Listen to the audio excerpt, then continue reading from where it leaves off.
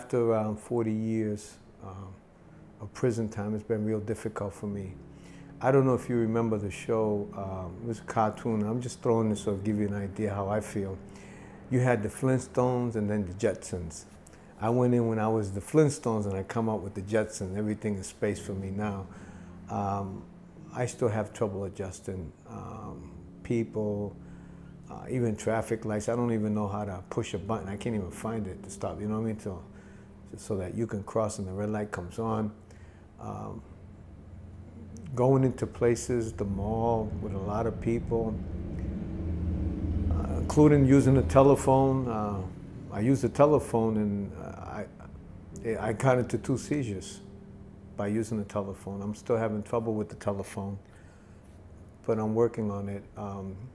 Just, it's nice to be out, believe me, don't get me wrong, but it's a whole different world, different people. All I remember was the 1970s. I'm still stuck on the 1970s. But like I said, it's been a long time, and I have a long battle and a long way to go to adjust. It's not simple. I'm working on it. When it came with the feds, I got more frustrated because, you know, as I was walking out, I was going to a halfway house, and the lieutenant pulled me to the side and he said, listen, I'm going to share something with you because you've been in a long time. You're going to a different world. You're going to a halfway house. It's designed for failure. Remember that. When you get there, it's designed for failure, for you to come back and end up wrapping up your entire sentence. He was correct. I left, they gave me a pair of pants. No, actually, they didn't give me a pair of pants. I had a hard time getting a jacket from them because the weather was kind of cool. The sweatpants that I left with was the ones that I had in there, and the sweatshirt.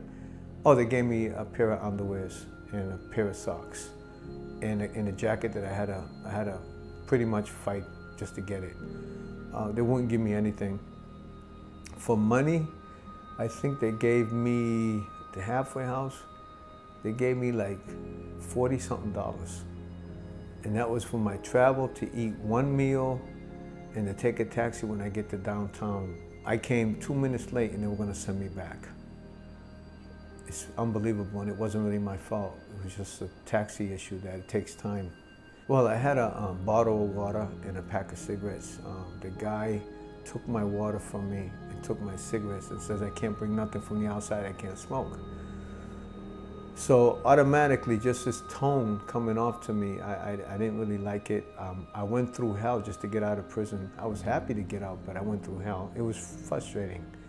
The bus, I didn't know where to go. I didn't know where to get the tickets. I had to ask questions. I'm standing looking like a dummy. One of the security guys came over to me and said, listen, and I looked at him and said, what you want? Because automatically I see him dressed in blue, so I thought he was gonna give me a hard time. And he says, no, I'm just here to help you. I said, well, why you want to help me for? He said, because you're lost. And I looked at him and he caught me. He caught me in suspense in that moment, and I had to think what he was saying. He said, yeah, I know you got out. I can tell by the clothes, nobody wears grays no more.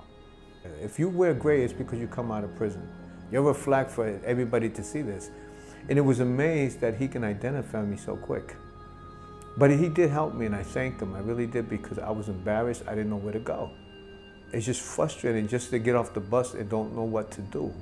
I'm stuck. It's like I had glue on my shoes and I couldn't move. But you want to move, but you can't because you don't know what's next, what to do.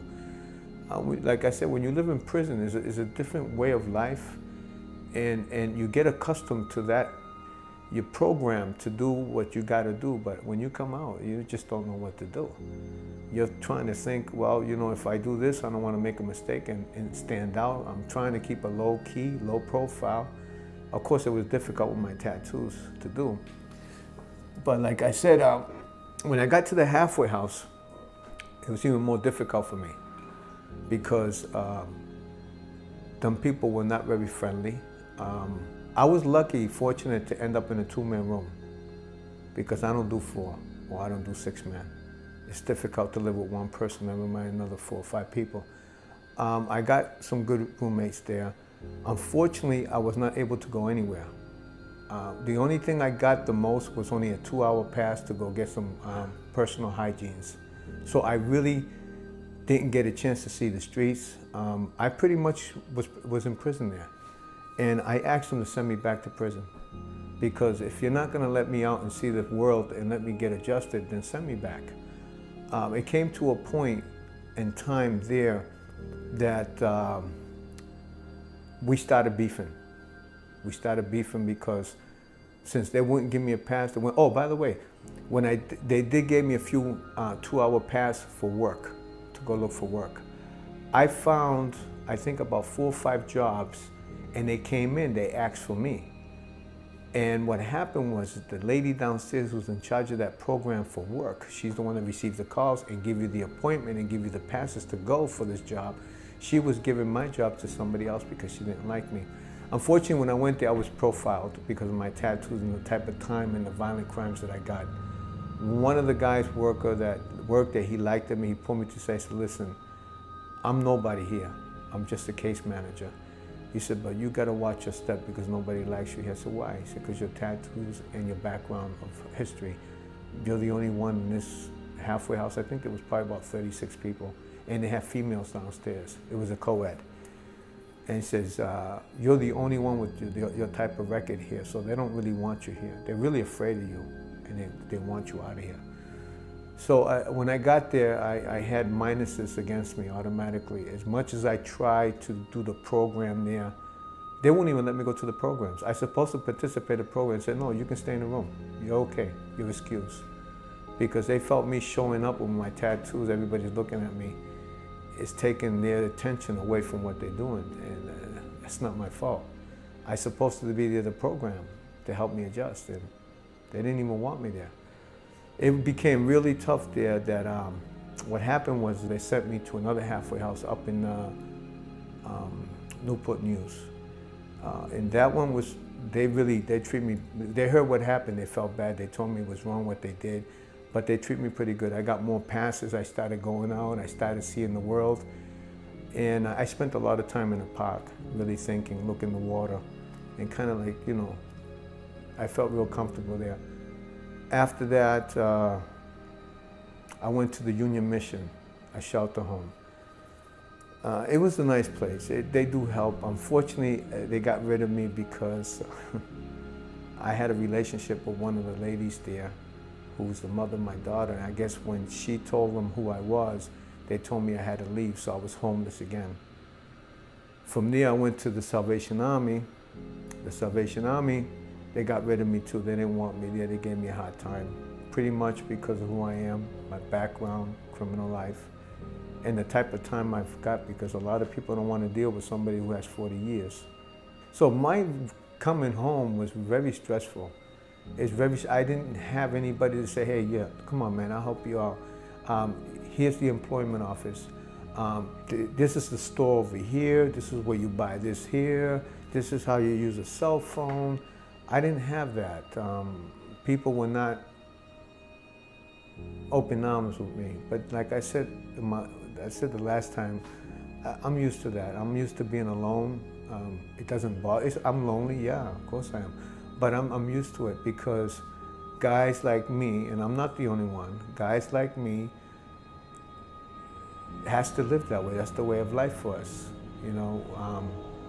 It's really tough adjusting. It really is, and the main thing that I have a problem with is trusting. I can have a really good guy come to me and want to help me, and I'm thinking he's up to something. He wants something from me, and because the way of life in prison, you don't trust nobody. Not your mother, not your father, you don't trust nobody. So adjusting is really tough. I gotten a little better, but I'm still having problems adjusting. The hardest thing for me after wrapping up all those years, 40 years that I served, was technology. I was getting off the Greyhound bus, and I think this was in Maryland. I forgot what city it was, but it was in Maryland, up by DC. And I was thirsty. I was so thirsty, so I went to go get a bottle of water. And so I'm looking at the machine, the Coke machine, because that's where the water's at. And I'm looking at it, and I had no clue where to put the money in. I didn't know how it works. And I was staring at it, and a lady and a guy that was working there came over and says, you must have just gotten out. And I looked at him and I was just embarrassed. You know, I didn't know what to say. My face turned pale. And the guy says, listen, everything's cool, man. We're just here to help you, you know. And so he said, give me the money. I'll show you how to do it. And actually, he gave me back my money. He bought it for me. He felt so bad. I watched him do it, and I said, I didn't know where you put the money in there. I said, what happened to the other style of Coke machines where you just put the coins in and it was easy? He said, they did away with that. He said, how long have you been gone? I told him 40 years. You know, he said, oh my God, he was shocked. I went through a culture shock. I think that's the right word for that, culture shock. The other things were like, I still don't know how to use a washing machine or a dryer. I don't know where to put the money at. I don't know how it works. I don't know where you put the detergent at or where it goes, because they look different. It's not the same when I left in the 70s. I have a friend, I asked my friend for a favor, if I can use the tub. The person told me, sure, you can go take a shower. I said, well, I appreciate that too, but I really want to wash my clothes. And the person looked at me and said, well, you know, they got a laundromat down here. And I told the person, I don't know how to use the machine. I don't know how to use a washer or dryer. And so what I do is I take my clothes and I put it in the tub and wash it by hand. I wring it out, soak it, and do the same process over until it's clean, and then I hang them out. This is the same method that I used while I was locked up for 40 years, and this is the way I know how to do things, is I wash my own clothes by hand. So I have no clue of technology. Phones, I'm still having a hard time with them. Like I said, I had seizures just dealing with the phones, having it next to my ear and all that. I don't know what happened, but I had 2 seizures. I got hurt. I woke up full of blood. I hit the ground really hard. I busted my head open and everything. You know, like automobiles, I was good with automobiles. I can tell you from the 70s, Chargers and all that, these new cars, I got no clue. I don't even know what they are. It's just, I'm out of place, I'm out of time. I feel like I'm a man that was frozen in ice and somehow was thawed out probably 1,000 years later, coming to a new type of world. I feel out of place. I feel like I don't belong. I just don't feel like I belong here. I really feel that way a lot. It's tough, it really is. Even, you know something, you know, the biggest thing that I had was fear. Believe it or not, you figure, you know, this guy's a tough guy, he went to 40. No, I fear too, because I'm human, I have feelings. I fear coming out here and don't know what to expect. Even going shopping. I can't walk in a store. When I was with my baby's mama, she took me to a shopping mall. As we walking in, and when the door opens and I seen all those people, I had a panic attack. I couldn't deal with being around so many people all at once like that. And you know what's crazy is that I felt more comfortable being with killers and convicts and serious people, but I was around people who were harmless and I was afraid of them. I was more afraid of them, and I don't know why. I went running back to the car. She chased me. It probably took me about an hour and a half to go in there. And even still then I was uncomfortable, I was sweating. That's when my anxiety kicked in. I still have that problem when if I go into a store, everybody stops. If I go in to get me a hot dog, everybody stops eating and looks at me. It's a very uncomfortable feeling. I guess I have an aura, maybe my tats, the way I walk. I don't really smile. I don't think I need to smile unless I know the individual. So, you know, it's part of adjusting, and I still have trouble with that. Since I've been out looking for work, I've filed a lot of applications, interviews. I've had no success. It's been really tough for me to find work. A lot of it, like I said, is the profile from the past, background history, my tattoos. But today, I have an interview, the first interview in 7 months, and I'm really happy. I'm applying for a maintenance job, but it's a part-time. But yeah, today would be hopefully a lucky day for me. I'm counting my blessings. Even if I have to flip burgers, it don't matter. As long as I'm getting a little income, because it helps me. It helps me plan my goals that I want to do. My apartment, get my car, have some traveling money for now to get on the bus until I achieve to that level that I want to get. I got to begin somewhere. I begin in the bottom of the barrel and work my way up. So I don't have a problem what type of job it is, but as long as I work. But since 7 months I've been out, I've been struggling to get a job, and it's my first opportunity today, and I'm really happy. That brings some joy to me. The job is McDonald's. What happened was I went online, and then I went in person because they didn't answer me on my way downtown, and I stopped in and I talked to an individual, the manager. The good thing I like about him is that he, even though he looked at my tattoos, he showed it. I can tell by body language that it didn't really matter about my tattoos. He said, listen, I'll tell you what, let me get your name and number, and I'm gonna talk to the other manager. And so yesterday he called me, and I was very surprised. I was really happy, and I was in joy. I thanked him 100 times, and I said, sure, I'll be there tomorrow, which is today. So I'll be a maintenance. I'm applying for a maintenance job at McDonald's. You know, if they decided that I go clean the toilet bowl, bathroom, mop floors, wipe walls, pick up somebody's crap, guess what? I'm gonna do it, because I'm gonna put on gloves. It don't matter. So it doesn't matter what I do, I need a job, and I'm gonna do it. I don't care what it is. I'm gonna do it, because I have to make some income. You can't survive out here without income, and you can't survive out here after serving 40 years without. You gotta start somewhere, man. You really gotta start somewhere, and this is a start for me.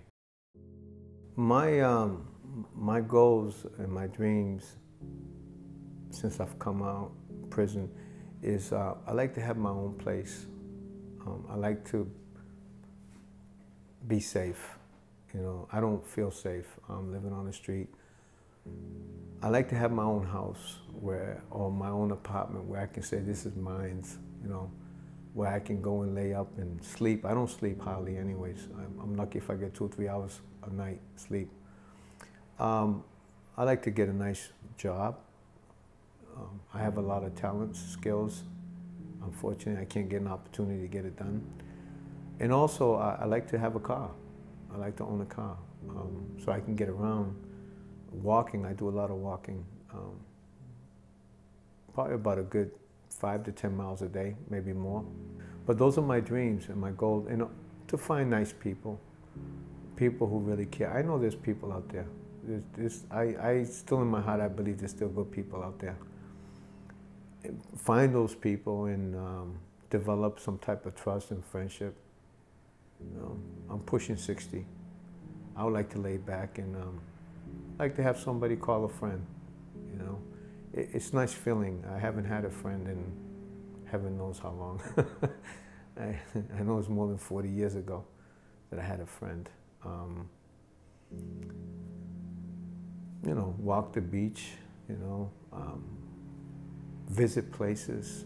I haven't been places. Nice restaurant. I'm afraid to walk in a restaurant with my tattoos. People look at me. They look at me funny. I feel uncomfortable. You know, go to a place where I can sit down and eat a nice fat steak. You know what I mean? A nice fat one about that big, and I haven't tasted one in a long time. Just do things that people do to make them happy, and that's what I seek for, and live a peaceful life. I really want a peaceful life.